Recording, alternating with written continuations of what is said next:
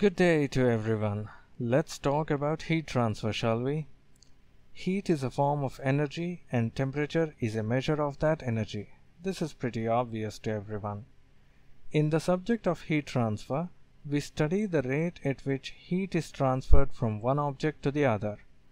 But didn't we study that in thermodynamics? So what's the difference? This can be well understood using a simple example. Consider a cup of coffee at 100 degrees. Now the coffee is only drinkable when it's hot.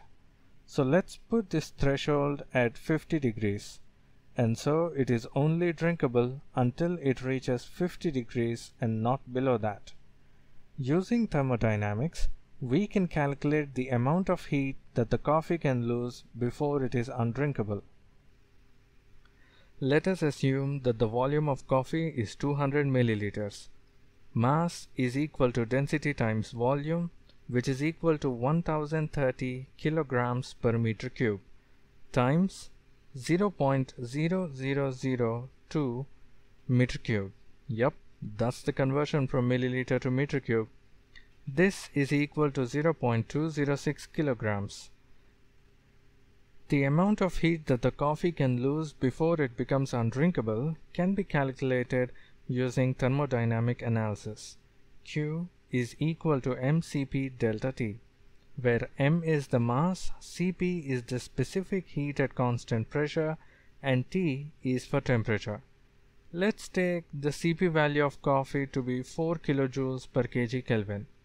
Substituting these values, we arrive at the answer that the total amount of energy to be transferred from the coffee to its surroundings is 41.2 kilojoules. Eloquently done.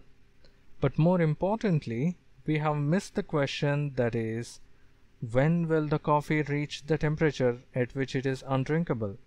This cannot be answered using thermodynamic analysis. It can only be answered using heat transfer. The question when plays a very important role in the field of engineering. For example, when does the air conditioner cool the room to the desired temperature? When does the molten metal solidify before it can be processed further? When does the engine of a car start overheating?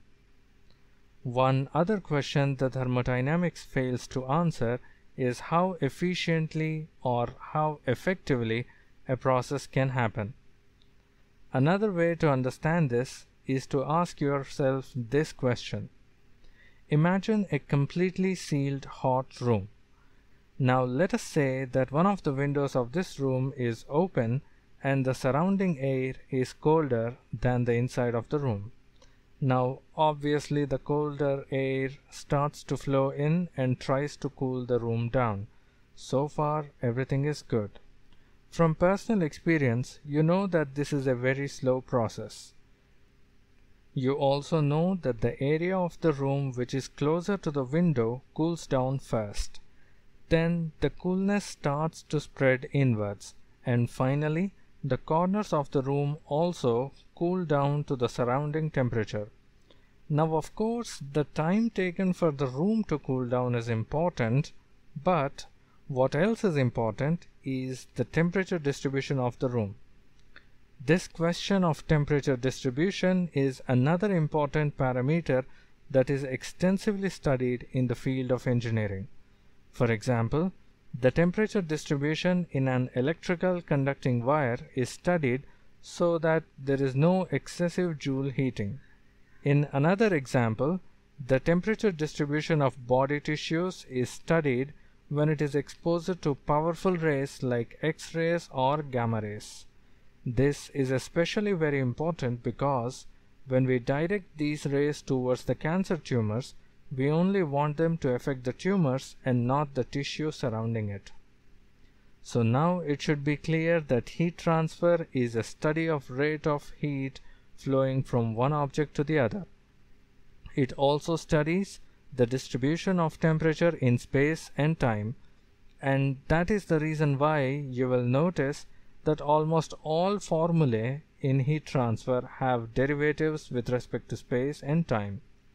In some processes, the temperature does not change with respect to time, Take the temperature of a normal human body for instance. It is a constant 37 degrees Celsius. Whether it be day or night, this temperature has to be maintained by the body. Otherwise, the abnormal temperature is termed as fever.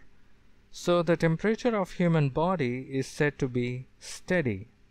If the temperature varies from time to time, then it is said to be unsteady or transient. Similarly, sometimes the temperature does not change with respect to spatial coordinates. Consider this example.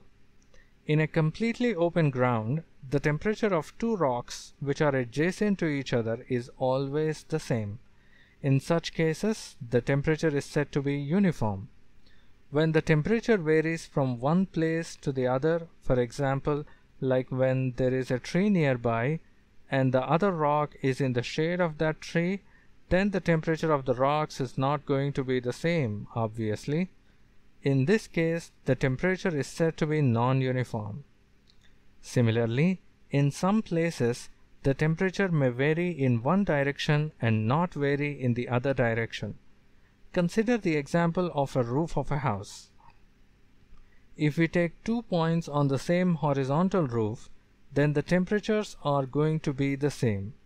As soon as you measure the temperature on the surface of the roof that is exposed to the sun and the surface that is not exposed to the sun, you will see a big difference. If we choose suitably the XYZ axis, then the temperature seems to be uniform in the x-axis and y-axis, but the temperature is non-uniform in the z-axis. Such analysis is called 1D analysis because the temperature varies only in one dimension. Also notice in this example, the dimension of the roof is smaller in the same direction when compared to the dimensions in the x and y directions. So it should not be assumed that whichever dimension is small, the temperature distribution is going to be uniform in that dimension. As you can see in this example, that there is a temperature variation in the z direction, which is actually the smallest when compared to x and y. So the temperature distribution in a typical 1D analysis would look something like this. The temperature distribution in a typical 2D analysis would look something like this. And finally, the temperature distribution in a typical 3D analysis would look something like this. But sometimes care must be taken to not confuse a 1D analysis as a 2D analysis. Take an electrical conductor for example. You would see the temperature distribution only in z direction is constant, and so you would think that it belongs to a 2D analysis category. But if you closely observe the temperature distribution pattern in x-axis and y-axis are exactly the same. Because of this reason, the coordinate system can be shifted from Cartesian to polar coordinates. From this, you can observe that the temperature distribution changes only in the r direction and the temperature remains constant in both theta and z direction. Therefore, this analysis can be treated as a 1D analysis. And there is one final thing that an engineer should always be able to distinguish, and that is the scale of things. Depending on the requirement, a situation could sometimes be uniform and sometimes be non-uniform. Suppose you are an engineer and trying to design the air conditioning of a system, then you would treat the human body temperature to be a constant at 37 degrees.